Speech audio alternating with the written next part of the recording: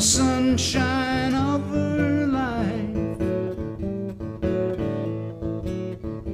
There's a ready young filly, but Mom and Daddy won't let her leave.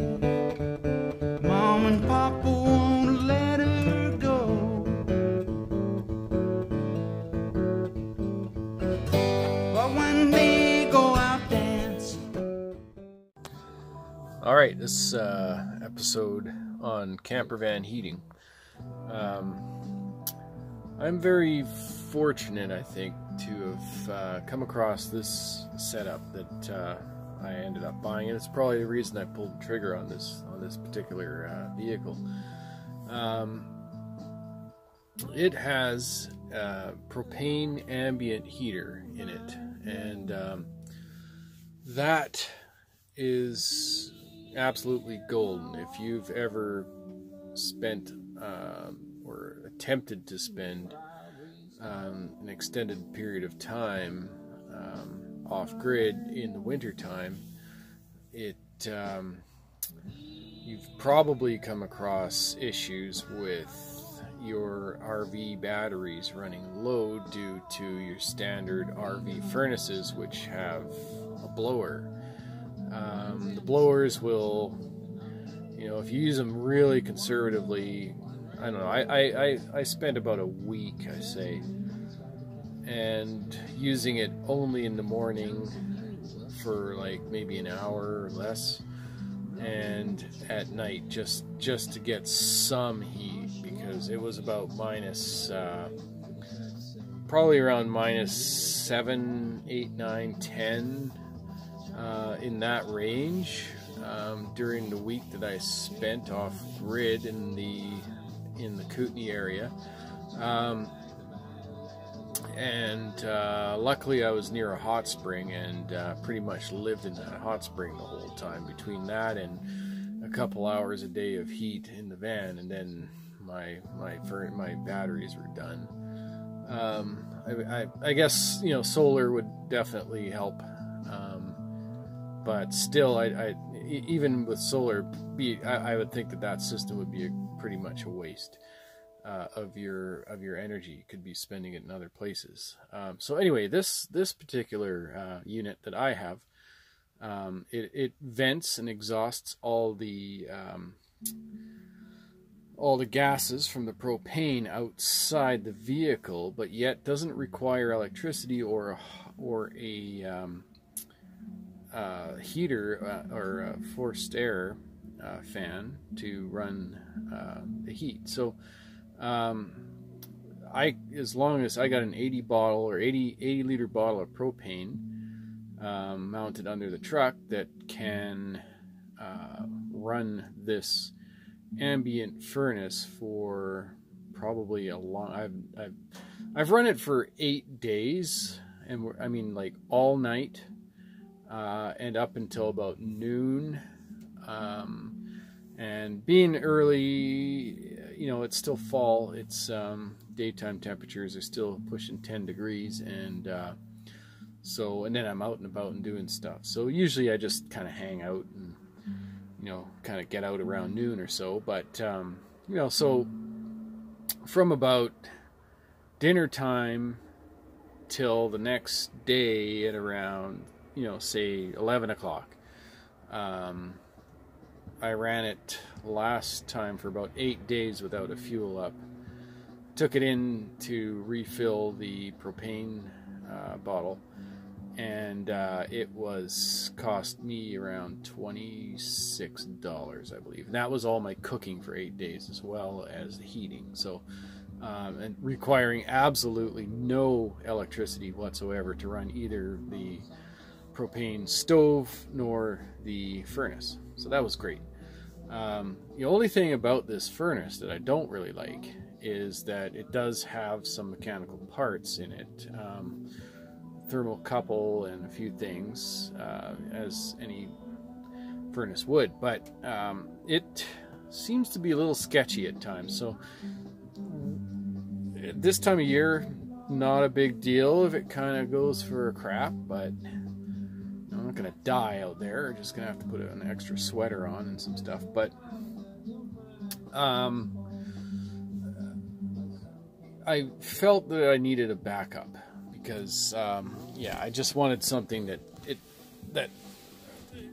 you know, has a little bit more reliability, or even two sources of heat with limited reliability is better than, you know, one for one thing, but you know, not as good as like a wood stove or something like that. So I looked into the Cubic Mini, and I really want one, but I was kind of worried a little bit about the smell of smoke and just the overall dirtiness of having a wood stove in your vehicle, which is not, I mean, it's not bad. It's not bad. And you just gotta get a brush and, you know, maybe a little dirt devil or something like that, and, you know, I'm sure you'll be just perfectly fine. But and I've got a lot of experience with wood heat, so that's not my vice at all. But I happened upon this antique shop, and as I was looking through this antique shop, it was full of old mining equipment and stuff, and I came across this really interesting thing. It was a kerosene heater, and it was probably from the 30s or something. And I thought, wow, that, you know, that thing's about the right size for my van. And you know, but it was old, you know, it's an antique, and I don't know if you can get the wick and all that stuff for it. And so I didn't buy it. Plus they wanted $500 for it or something. So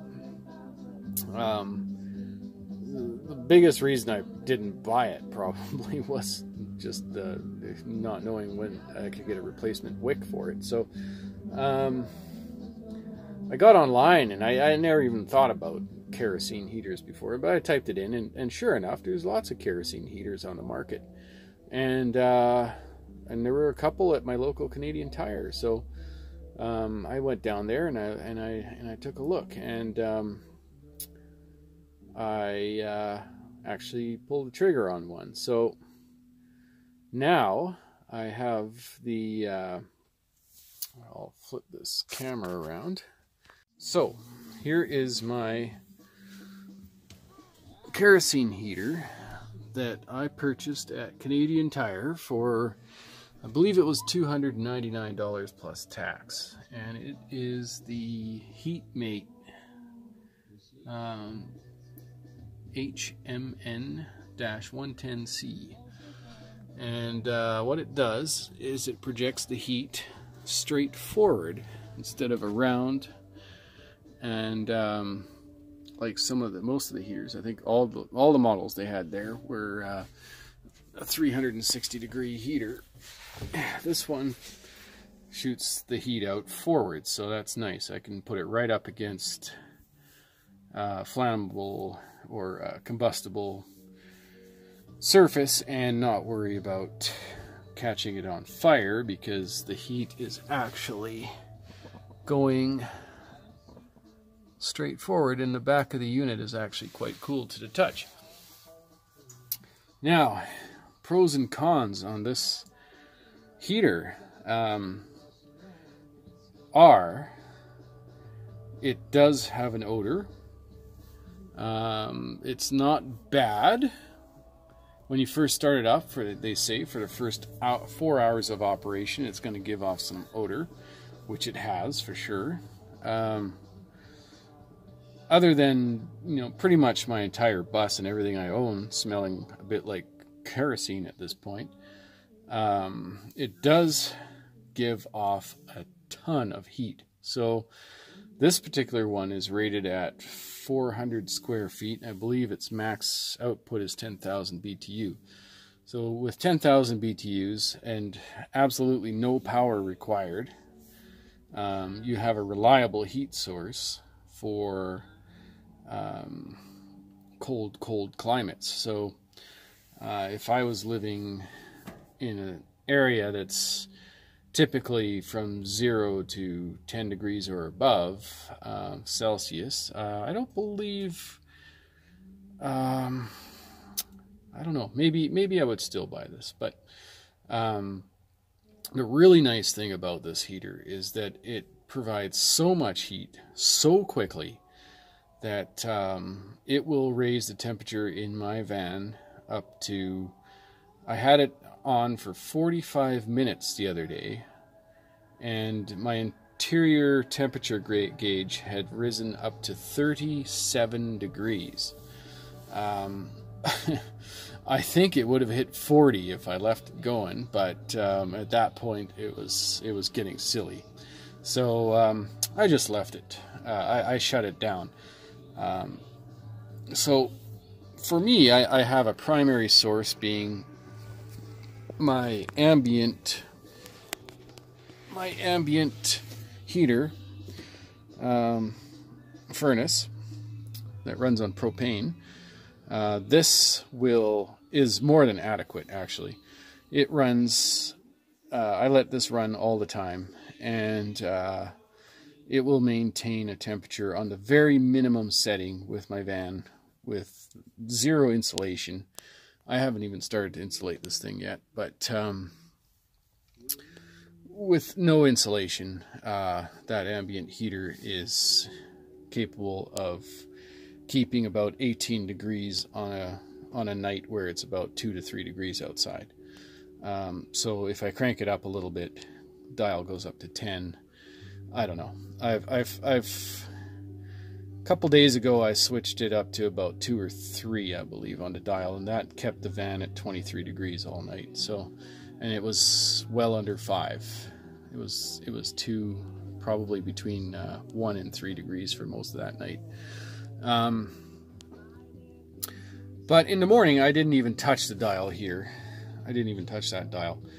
I just thought, well, there was I don't know, it was 23 degrees in the van still, but, you know, I don't know. I was just fiddling around with this heater, so I just turned it on and wham, you know, it was back up to 35 degrees inside the van. Like, I really like how that dries everything out.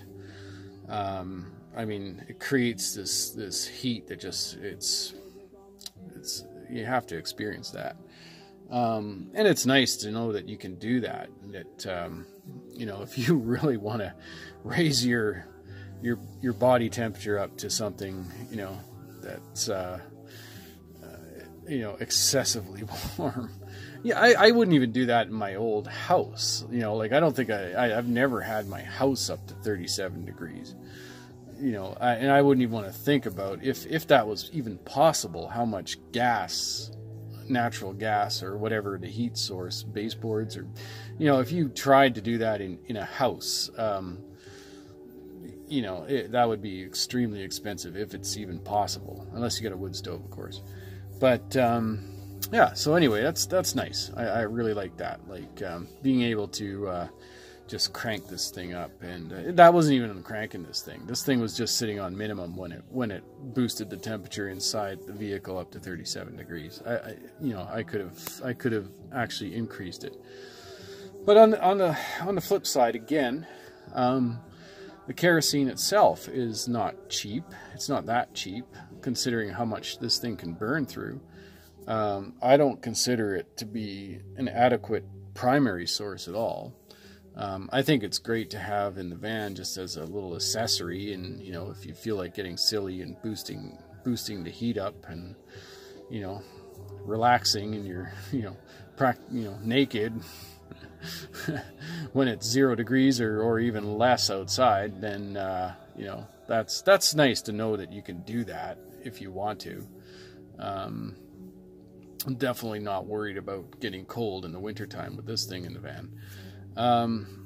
So there's the positives, but the negatives are definitely the mess. The kerosene is difficult to handle without spilling little bits of it. When you spill a little bit of it, it stinks like really bad. It's oily. It doesn't just evaporate. And, you know, I found it really pretty much impossible to this point to be able to refill that tank, and you know, without spilling something. You know, you just one little tiny drip somewhere, and it stinks like so bad. You know, it's there. And you know, I take this thing outside of the vehicle to refill the tank, and I wipe it down with paper towels, and I clean it, and then I reinstall it, and still there's something, you know, I can smell it. It's somewhere. It dripped somewhere. But and then when you fire it up, it's recommended that you I keep a carbon monoxide detector handy. It's going, and it's never even picked up anything off this heater. So either it's not working right, or this heater is working the way it's supposed to, I guess. Which means it's fine. You can have it inside your vehicle, and you know, they say you should have it vented. And the amount of heat that this thing puts out, I'd have no issue with cracking some windows if I had to, even though this is an old school bus and there's plenty of ventilation even with everything shut. What else can I say about this? So yeah, it's definitely messy.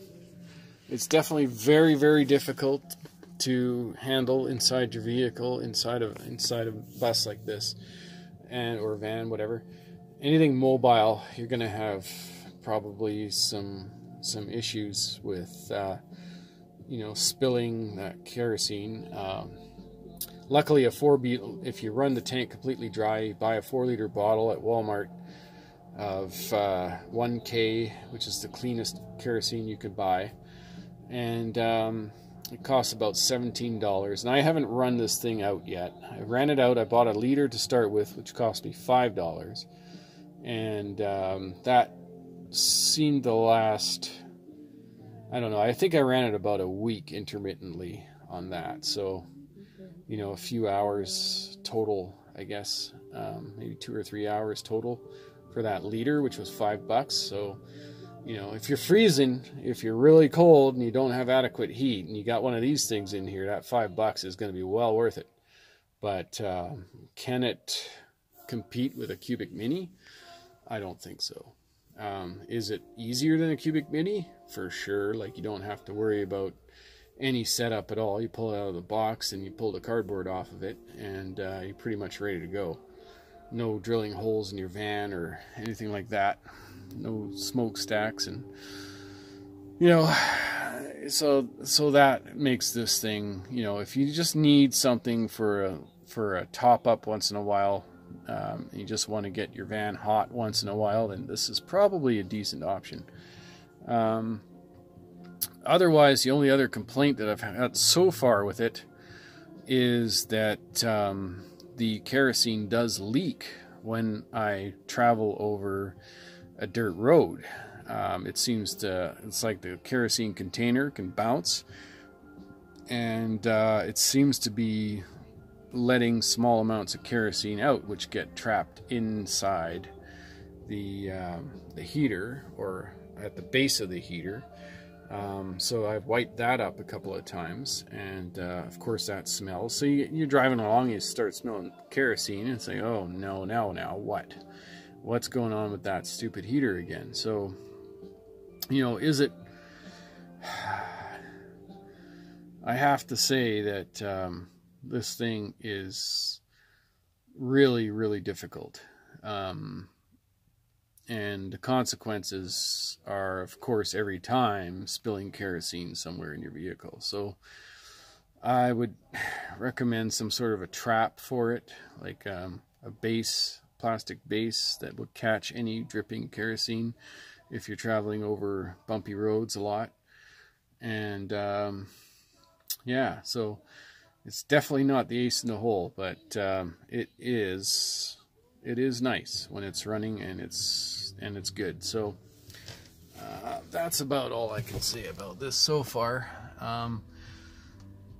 Considering what I need to do, I think this was just a step towards my Cubic Mini. I think that the Cubic Mini is definitely worth, although I have no personal experience with one, what I've heard is that they're pretty good, and everybody seems to like them, and they don't have these kinds of issues that I'm dealing with this.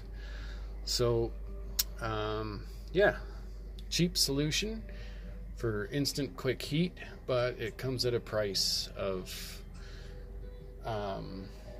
maintenance. And well, I shouldn't say maintenance, I haven't even turned a screw on this thing yet, but it is definitely something you have to be careful with, and definitely expect to have some contamination in your vehicle and in your life in general with the kerosene. I'm pretty fresh at this, but I don't really see too many solutions to it. I think it's going to be an ongoing issue. So there's your kerosene heater. It actually looks like something out of like a nuclear reactor or something like that. Wonder what's better for you, the fumes from this kerosene heater or exposure to radiation. Anyway, so, but this is the plus side. This has been running for about half an hour, maybe not even, and it's boosted my temperature inside the van up to 29 degrees, and it is still climbing, and it will climb towards 40 easily. So yeah, I've got like a, you can do like a 20-minute burn and get it nice and toasty inside, and yeah, depending on how cold it is outside, your residual heat loss. But I definitely don't have any issues with heat now that I have this thing. It is hot, and it is working good. A little smelly, but it works. Over and out.